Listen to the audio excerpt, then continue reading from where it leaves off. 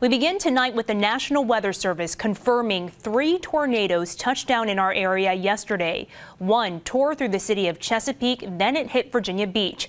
Another tornado touched down in Suffolk, and the third hit Bertie County in North Carolina. The storms left behind a trail of destruction. Our Jacqueline Lee went to Virginia Beach to talk to neighbors about how they're dealing with the aftermath.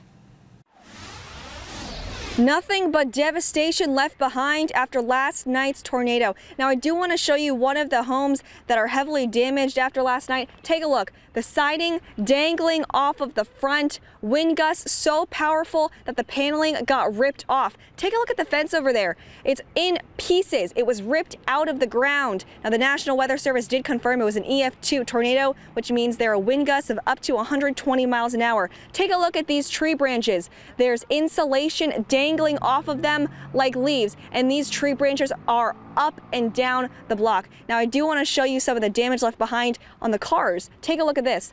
The windows are completely bust open. Now, this is going to take a long time to rebuild. The good news is the community is coming together to try to pick up the pieces left behind.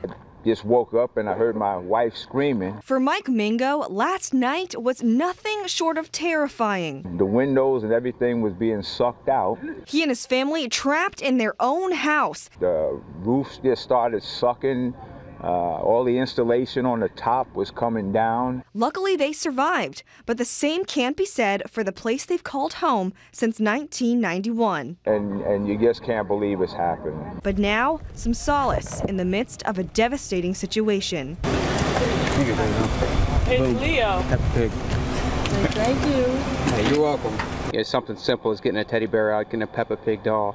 You know, it all makes the day worth it for me. And despite the destruction left behind, they are rebuilding together in Virginia Beach. Jacqueline Lee, 13 News Now.